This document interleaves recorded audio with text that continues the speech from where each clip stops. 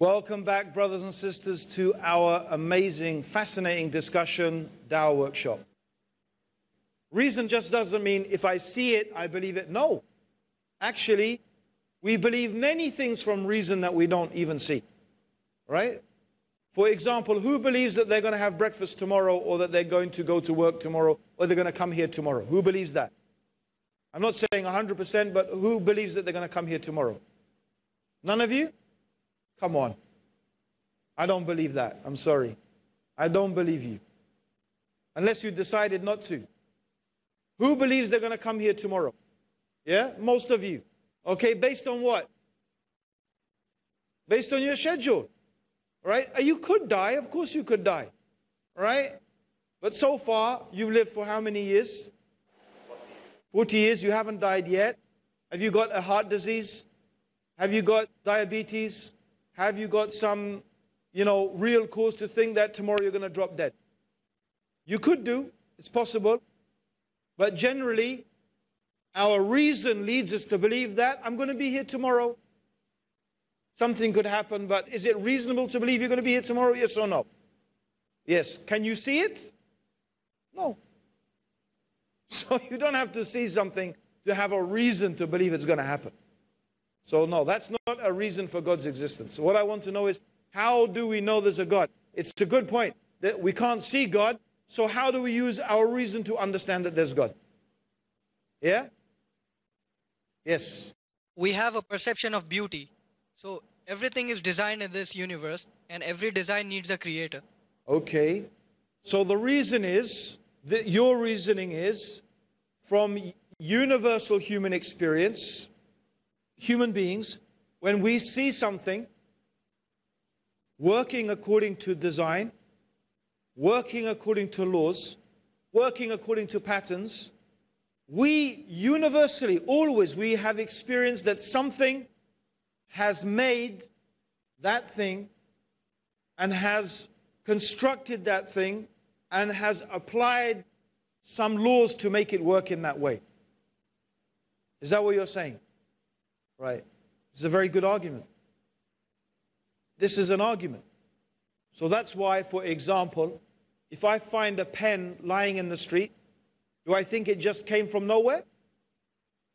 If I find a pen lying on the street on the floor, oh, this just popped into existence from nowhere. Do I believe that? Why? Because our experience as human beings tells us that doesn't happen. I mean, the pen is made of what? Some metal and some plastic. Plastic is from oil.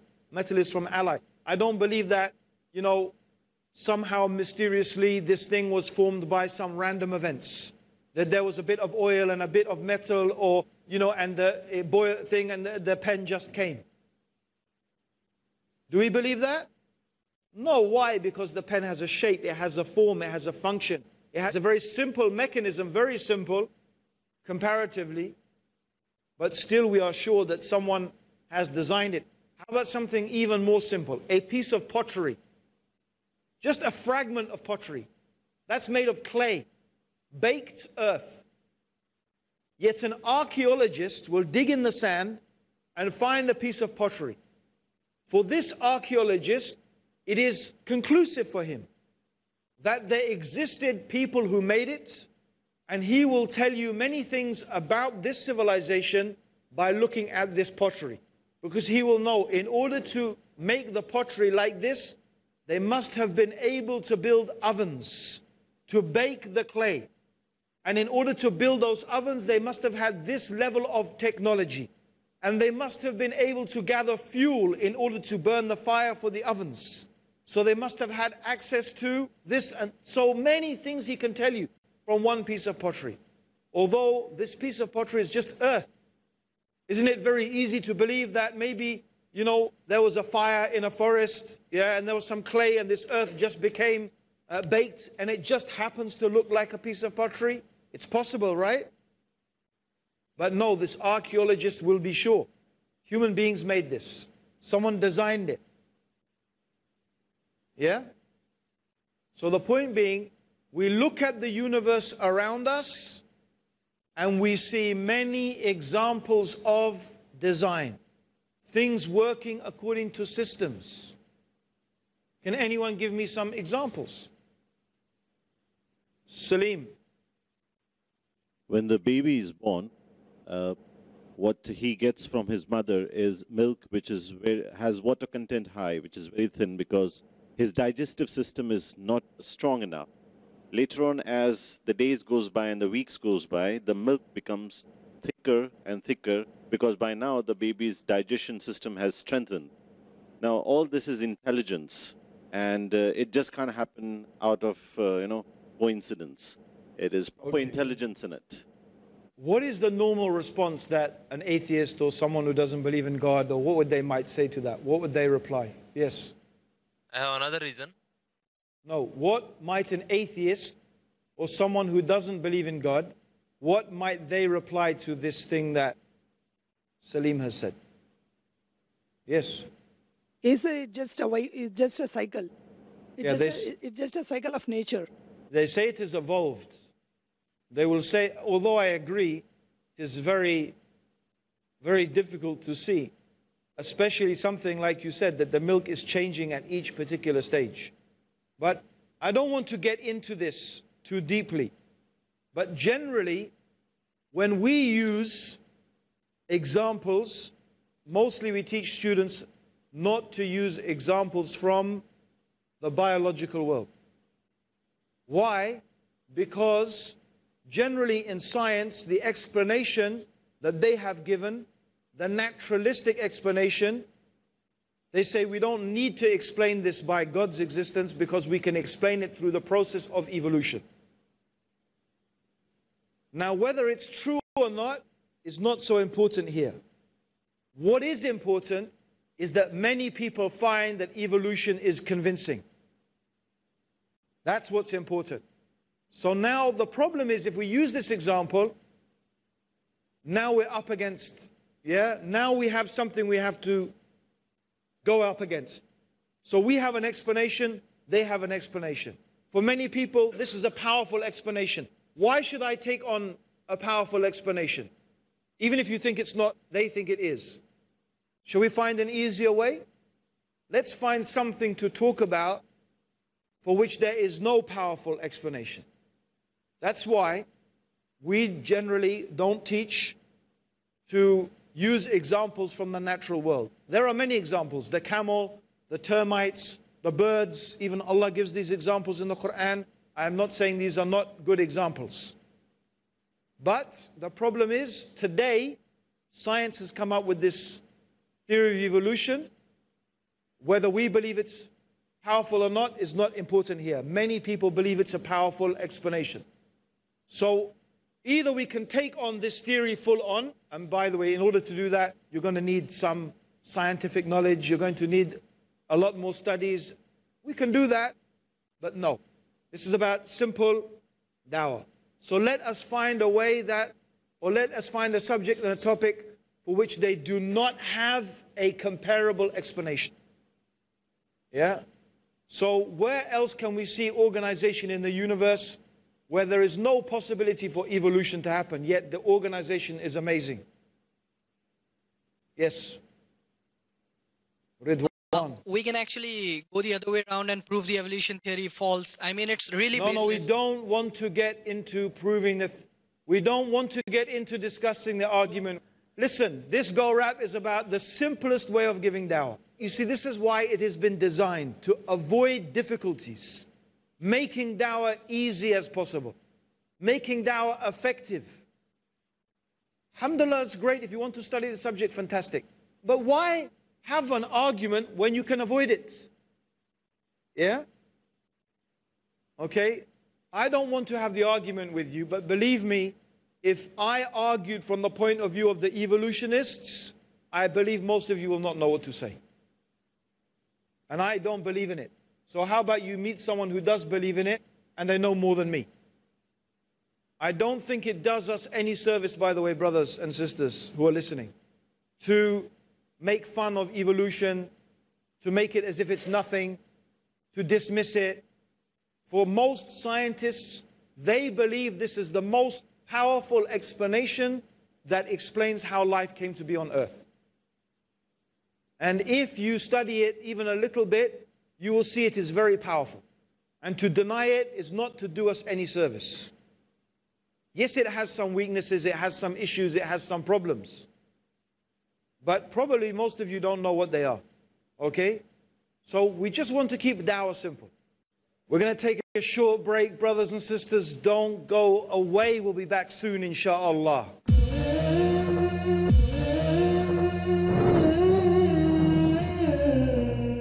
Welcome back, brothers and sisters, to our dawah workshop. If you study it even a little bit, you will see it is very powerful. And to deny it is not to do us any service. Yes, it has some weaknesses, it has some issues, it has some problems. But probably most of you don't know what they are. Okay? So we just want to keep dawah simple. So evolution is about biological life. How about some place where we find organization and it is not biological life? Yeah? Sujad, yes? Night and day at regular intervals. Huh? Night and day at regular intervals. Excellent. And planets in their orbits. Excellent. So what do we find? The alternation of the night and the day. The alternation of the night and the day. So as we know, the earth is spinning on its axis. And the earth, according to the heliocentric theory of the universe, the earth is going around the sun. How long does it take the earth to go around the sun? How many days? 365 days. Imagine the earth was going around the sun that quickly. Imagine a year was a second. Right? What would that do to our measurement of time? Imagine the earth was, we don't need to imagine. If the earth was as close to the sun as Mercury, would there be life on earth? Or if it was as far as even Jupiter, is it likely there would be life on earth? If you think about the size of the universe, the massive size of the universe, the fact that the earth is positioned at this optimal distance from the sun, that the size of the earth and therefore the gravitational pull on the things, the creatures that live on the earth, is optimal for life to exist. If the gravity was too strong, it would be very hard for life to exist. If gravity was too weak, it would be hard for life to exist. So the earth is just the right size. If it was spinning fast, so imagine a day was a second and a night was a second. Or imagine it was spinning so slowly that, say, like a day was like 30 years. So that means the sun will be shining on one part of the earth for 30 years. And the other part of the earth will be cold for 30 years. Do you think life would exist? Very unlikely. So doesn't this begin now to sound like a very finely tuned machine? How about the moon? The moon just happens to be at an optimal distance from the earth in order to regulate the tides of the ocean. What's the next biggest planet to us? Jupiter. I just learned this a few months ago. That if it wasn't for Jupiter and the size of Jupiter and the proximity of Jupiter to the earth, in other words, if Jupiter wasn't there and if Jupiter wasn't the size it was, the earth would be constantly bombarded by meteors and life would not exist. It just happens the gravitational effect of Jupiter pulls most of the meteors away from Earth. This is like a finely tuned machine, a precision instrument, optimal existence for life on Earth. This is much more complex than even this pen. You will never believe that a pen just happened by random events. So how about the condition of our Earth and the universe? And by the way, we can give many, many, many examples on the level of the universe and on even the level when we go to quantum mechanics. Similarly, we find truly amazing balance of forces so that everything is in the optimal condition in order for life to be able to exist. Now, here's my point. What makes more sense? That this has been organized by a creator or that it just was some random event? What makes more sense? Yeah, the first one. That there is intelligence behind it and that there is power behind it. Based upon what? Universal principles. So then I give my example of the mobile phone. If you found a mobile phone, and this is a very nice example, use an example with people in your dawah. Show people, here's a pen, here is my mobile phone. What if I found this in the desert? What if I just found this pen? Would you believe that it just came together like this? Most people say no. So then how about the universe?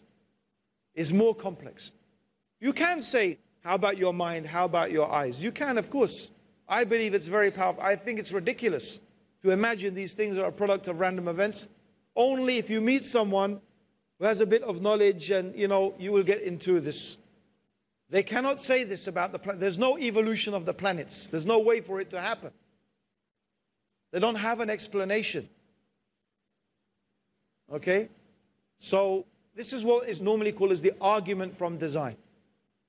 It's still one of the most powerful arguments. Right? Even you find these top atheists like Richard Dawkins. He says, it looks like everything is designed. He agrees, it looks like it. He says, but it only looks like it. You think it's designed, but it's not really. But as one sheikh, he said, if it looks like a duck and it quacks like a duck, guess what? It's a duck. It looks like it's designed. It seems like it's designed. Well, why should we conclude anything else except that it's designed? Why would we want to conclude anything else unless you just don't want to believe it? Why not just take the most logical reason? Yes?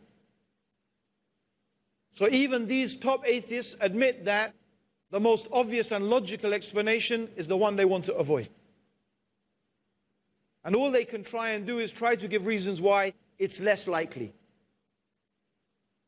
The irony is, they can't even give good reasons why we should not believe in God. They can just say, oh, it's less likely because of this and this. That's all. They're just trying to reduce the probability. So, okay. So if it's from 100% to 90% to 80%, you want to go with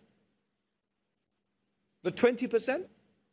That doesn't make sense. Who would go with 20%? If I said, go in this aeroplane, there's a 20% chance of dying. Or 20% chance you will live. Only 20. 80% chance you die, 20% chance you will live. So 80% this aeroplane is going to crash. Who's going to go on the aeroplane? You, brother? He's just scratching his ear. Who's going to go? No one. Right? Most people would not do that. Yeah? Okay. So you see what I'm saying about the most reasonable argument. So has everyone understood the argument from design? It's very simple, very powerful. If that's all you can use with someone when you're talking to them, alhamdulillah, that's enough. Yeah? Let me give you another argument. It's also a very simple argument. This is more of a philosophical argument. You can add this or leave this, or some people only use this argument. Okay? This is the argument from causality. Yeah? Okay. Oh, by the way, sorry, let me just stop for a second.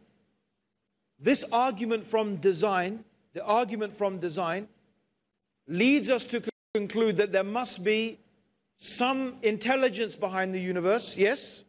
We're not going to say what it is. We don't say God yet. We can say the Creator.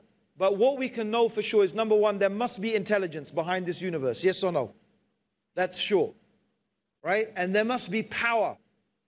Because whoever created this universe must be very powerful, or whatever created it must be powerful, yes? Intelligent and powerful, and it must have will, right? So these things we can rationally conclude that there must be intelligence, power, and will behind the universe. Are you with me so far? Okay, here's another argument. This is called the argument from causality. Okay? Causality is, for example, if the glass of water is here, someone must have made the glass, right? And someone must have poured water in the glass. And if the glass over and the water spills, the cause of the water spilling is me knocking over the glass, right?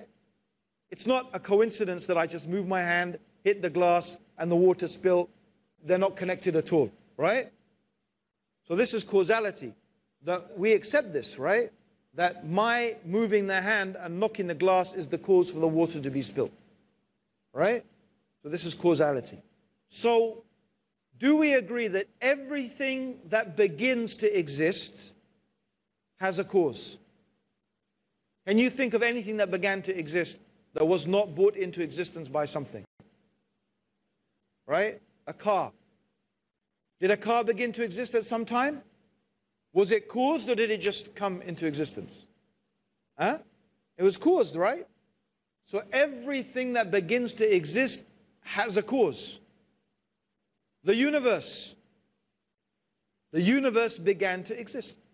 So anyway, this today we can say is almost the consensus, if not the consensus of science. This is what they call Big Bang cosmology.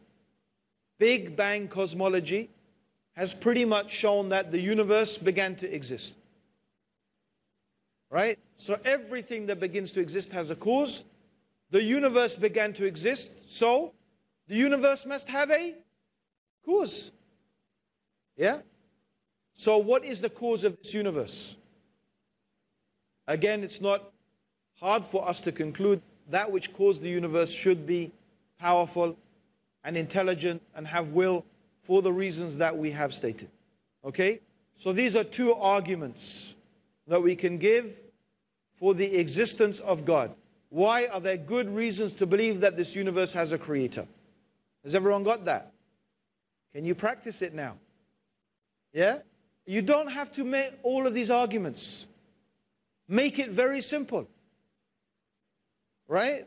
Just give the example of the mobile phone or the pen. 90% of people will find that enough.